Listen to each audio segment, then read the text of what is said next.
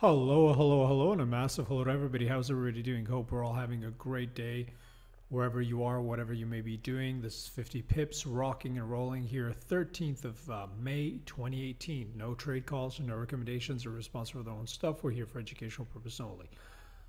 What's happening? Well, basically, as we're going into this week, there's a couple of interesting things. I mean, on the equity side here, basically bulls are in control.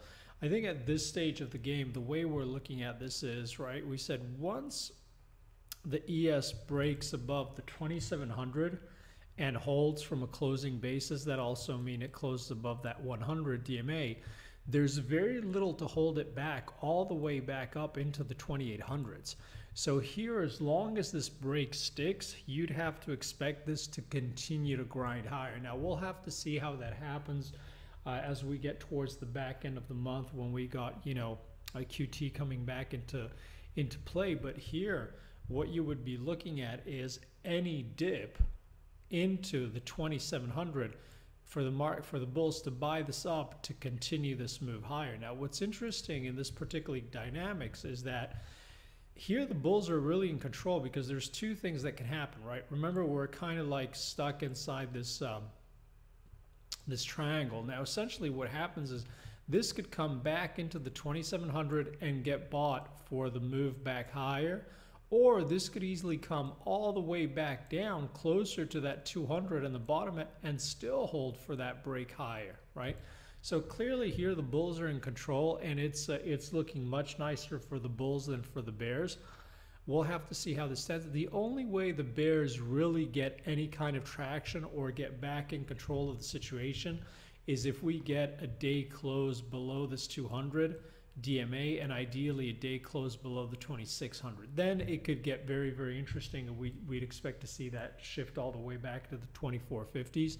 But right now the bulls are in control. So we'll have to see what's going on this week. The only thing I'd say is a little bit of word of caution. Again, anything can happen, but here we've had 1, 2, 3, 4, 5, 6, 7 positive days in a row. So I think here, whether you're a bull or a bear, you understand that the healthy move is to see some kind of sideways action to pull back.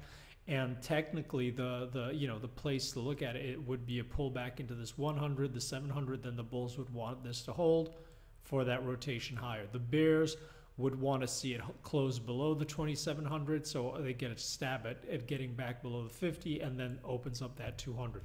So that's pretty much where we are. And it's a fairly similar situation across the board. So nothing too exciting going on. I mean, nothing too complex, right? It seems, I think, fairly clear, and most market participants are going to be looking at it this way. For us, the most interesting development here is on the currency side, and we've been talking about the fact that the DXY was starting to stall, right? You see all these wicks to the upside, really unable to get traction. And once it started to roll, we said here, what that indicates is basically the way we look at it is, right, when you see the market trying to stall like that, then we'd want to revert to the specific different majors or the currency pairs and see where do we have the nicest location, nicest asymmetric risk reward to try and fade this potential dollar weakness, right, moving back. And now what happened is exactly what you'd be looking for if you were expecting to see a little bit pullback of this dollar index, is you wanted the weekly to close negative and, right, close negative back below the 50 week moving average. So this is quite interesting. I mean, we'll talk about this tomorrow in the weekly session in detail, what this means for the broader cycle in terms of the DXY. It's a fairly interesting discussion here. So, but suffice to say here, I think similar to the ES, most people would be looking for the healthy move here to be a little bit of a pullback into on this DXY. And again, if you're looking at on the daily, the most natural place for it to pull back to is this 200 DMA, this previous resistance, which now should be acting as support. You'll see these moving averages roll up, and as long as this area holds, then this move is still in play. If that doesn't, then we're back on the bearish roll. Now, what are the most interesting charts in terms of specific currency pairs? We looked at two, right, more specifically. One was USD CHF, the fact that we'd really had a very, very aggressive move. Like, again, I don't want to talk about the reasons, but essentially here, if you look at it, this was really a very, very aggressive squeeze all the way back into this previous resistance zone. We've had some very nice moves down there, back into that top end of that standard deviation channel, those standard deviation channels. And we said, if anything, this is most likely one of the nicest asymmetric risk rewards, and we'd expect to see any failure to hold above this, essentially 10030s or 40s to sign that it's time to get a little bit of a pullback. So again, this was a very nice asymmetric risk reward. Here we'll have to see how this trades. I think any close early on in the week, and again, the range is being super tight, but any close on the week back below the 99.50, then I think that opens up a much nicer move all the way back to the bottom end of the channel and back to the confluence of these moving averages. But here, in terms of asymmetry, the move is very, very interesting here. You've got this much risk to the upside even as we're trading here, and you've got fairly decent move to the downside. And the other one, which was even more interesting, the way it started to shape up on the week, was basically yen, right? Regardless of the fact that, if you look at yen from a bigger picture on this, let me just clear the moving averages up. On the weekly here, we came back into this area. Now, a lot of people were saying this was going to break up, and what we said is it's too early. We can't go for the breakup yet, because as far as we're concerned, we broke down and we're still holding below the 109.50s.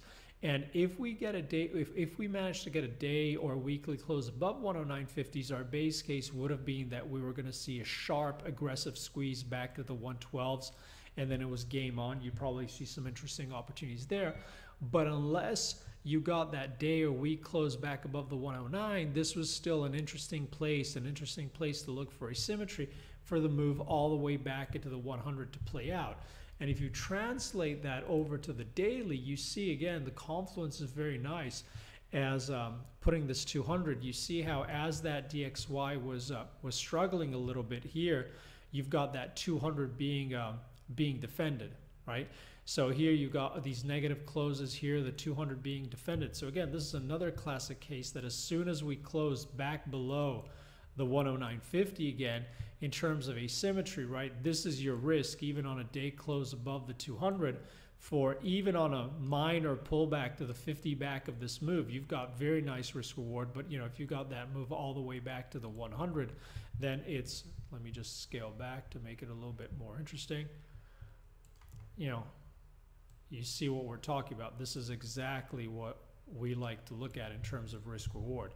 So we'll have to see what happens there. We think those are the most interesting charts, and everything is going to be a little bit of a function of that, especially as we've been discussing in detail on gold and so on. So those really the most interesting thing. That's really the most interesting development going into this week.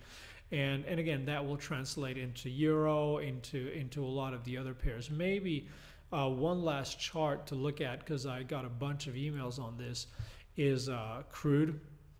Again, crude here is, a lot of people are saying, oh, when is the unwind coming? When is the unwind coming? And, we were looking for this to unwind earlier on, but once we start to get this heightened geopolitical risk, there's just no edge, right? And then the question you get most of all is, well, how do I know when this is going to unwind? Well, listen, if this is going to unwind hard because of the positioning, because of lack of follow through on the geopolitical risk, whatever, the unwind, we're talking about potentially something like a 10 to 15 buck unwind. So in this case, it'll be fairly clear, and there'll be so many longs to unwind. There'll be plenty of opportunities to get back into the trade. So again, I really wouldn't be one of those guys who's thinking, oh, I need to have 1 foot in the water just to have some kind of short exposure, just in case it rolls without me, because chances are if it rolls, you'll get a chance to get in. And best case, worst case, you want to have a foot in the water, you'll have that foot in the water, but this is going to be trading in the 80s, right? So again, if you're not trading whatever CFDs or something like that, if you're trading serious, if you're trading the futures, I don't have to spell it out for you. Struggling to stay with 1 foot short since mid 60s, and this trades in the 80s. It's not pretty, right? So it's clearly not something we want to do. So short term here, what we'd be focusing on again is the 70 mark, right? If we get a failure to hold below that 70 mark from an intraday perspective or a day close, then we could easily see a nice little pullback into the 66, 67s. But right now, and again, you know, you'll have those moving averages that are coming back into the trend. So really, that's the first pivotal level. The second pivotal level is going to be the 6260s.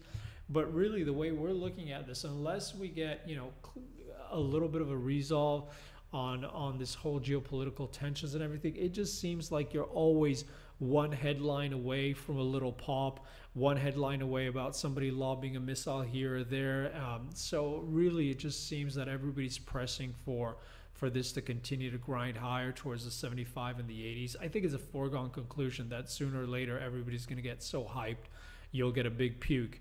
But the problem is we just don't feel there's an awful lot of edge being stubborn, trying to wait for that big puke. There are far more interesting charts out there. There's far more interesting asymmetry. Maybe another one that we don't look at often and I think is interesting is the silver chart. And so let's get back on silver. And right here, and we've been looking at this for a long time. Again, no position, but keep an eye on here on this, right? Because you see how we've been trying to base for an awfully long time, and it keeps on. You know, they've been playing whack-a-mole here. You know, smacking it down into this cluster of the 200 of all these moving averages. I think here, if we can get a decent close above the 200, or if we can rip higher and then we come back and we hold some kind of support, all of a sudden this is flipping, right? You've got this whole cluster of moving averages that's going to be support rather than resistance, and then this could open up that much bigger move on silver. So this is one of the charts I definitely have on the radar for this week. Okay, hope that was useful to everybody. Have an awesome one. Wishing everybody a great week. Let's see what we get. Have an awesome one. Thank you for listening. Thank you for sharing. Thank you for liking. And again, see you guys around on Twitter. Have an awesome one. Bye bye.